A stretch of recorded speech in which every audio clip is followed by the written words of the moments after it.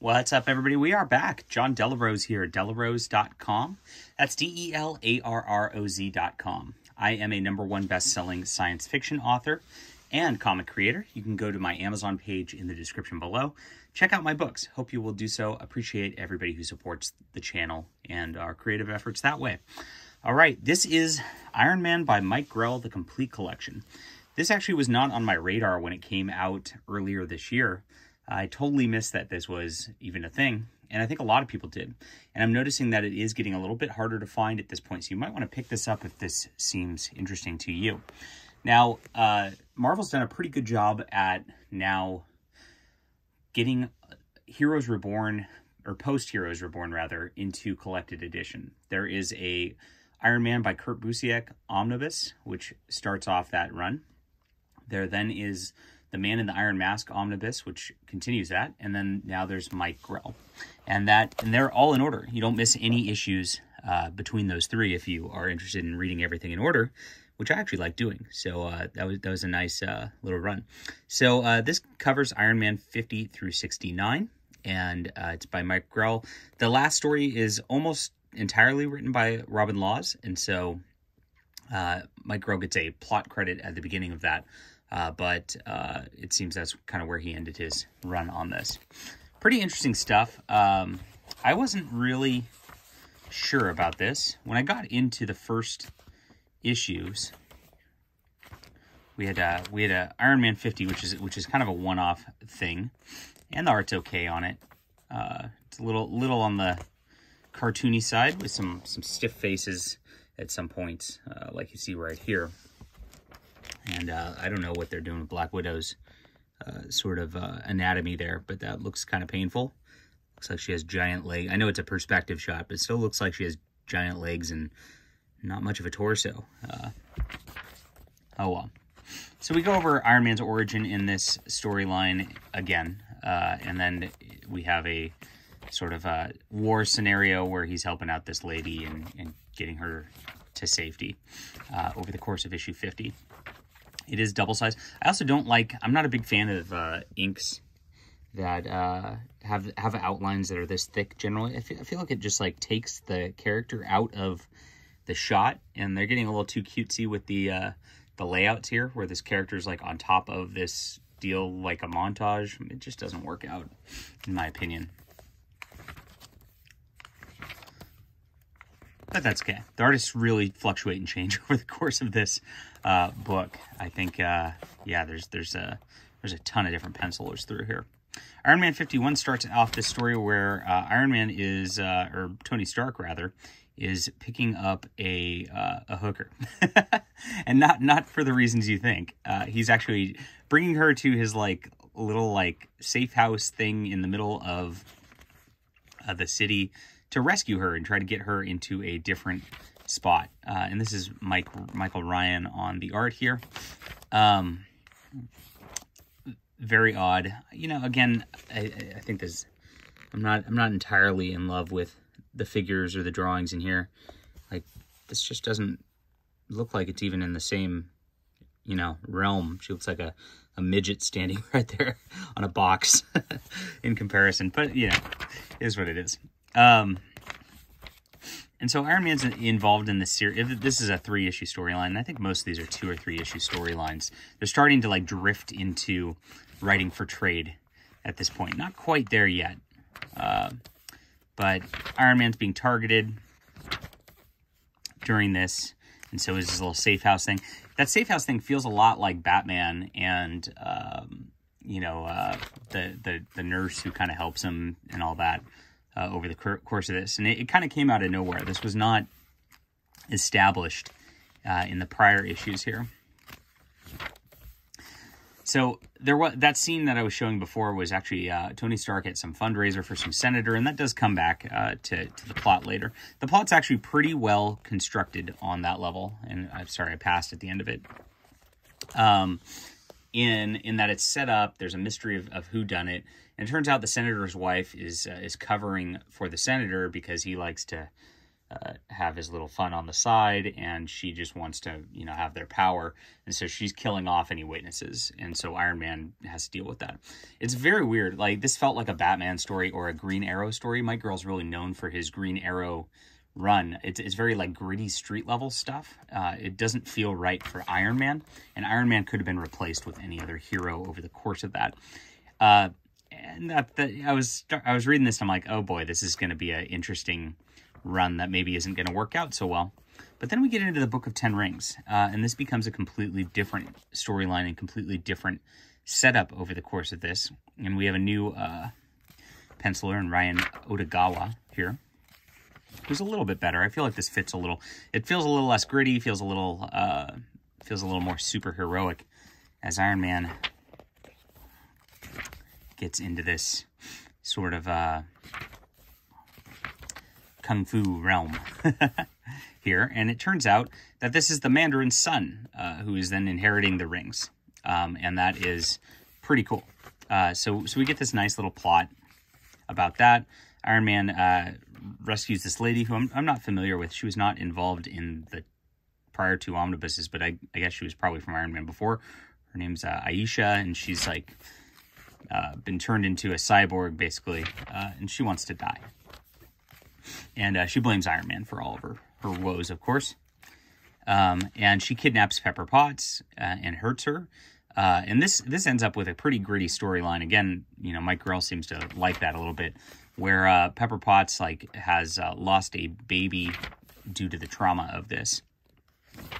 And that starts a subplot of quite a bit of interesting drama between Happy Hogan and her and Iron Man as it combines.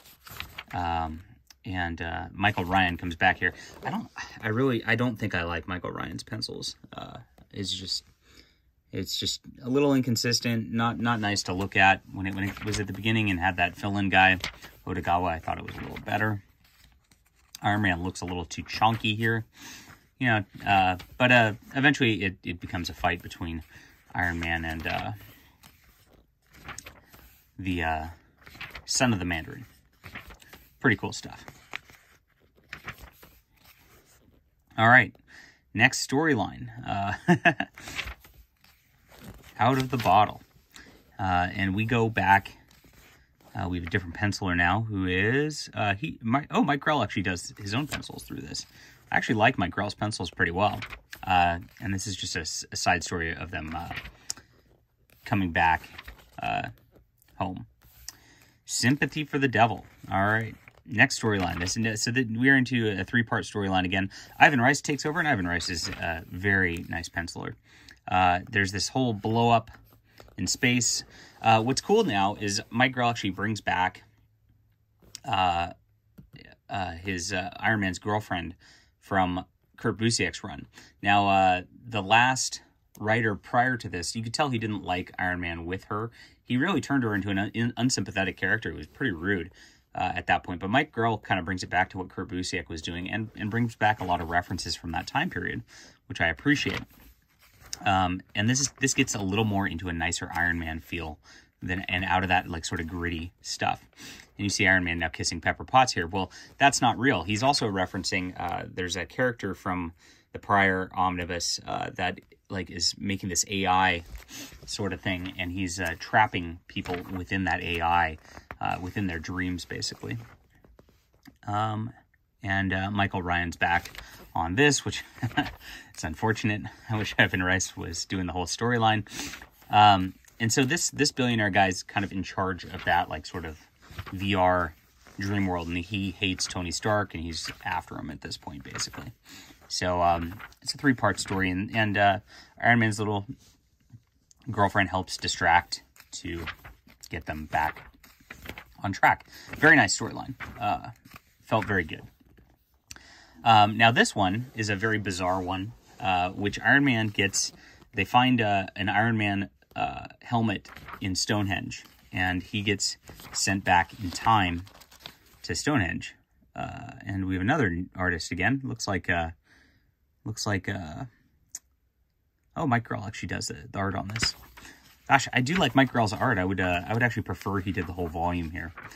This is a weird storyline. He goes back in time and he's stuck, and he's got like this witch back in time also.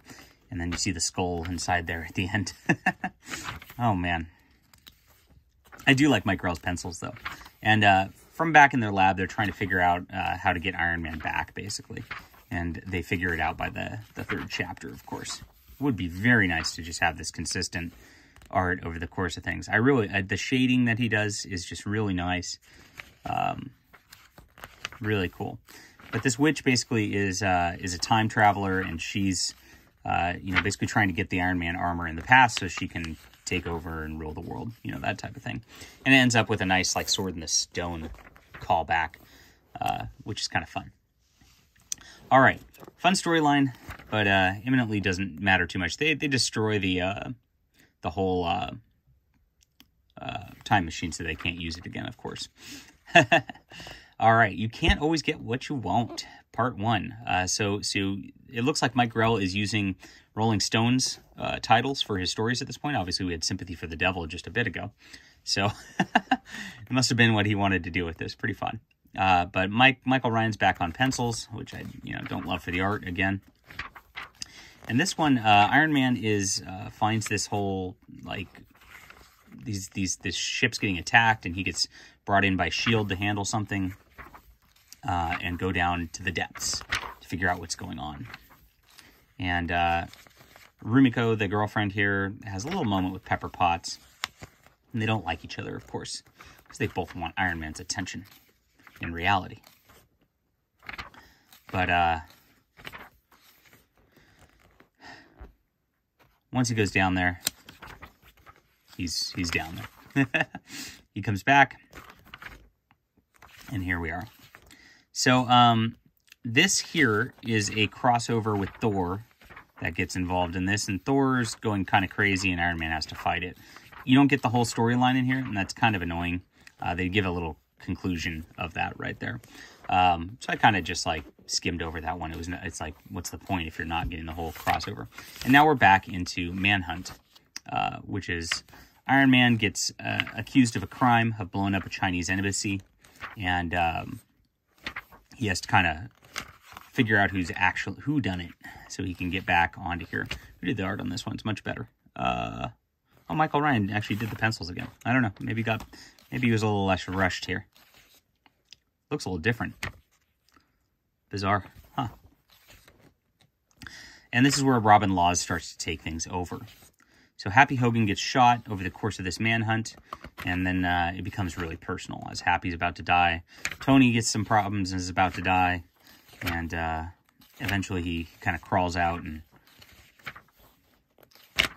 figures things out. And Mike Grell's pretty much off the book at this point.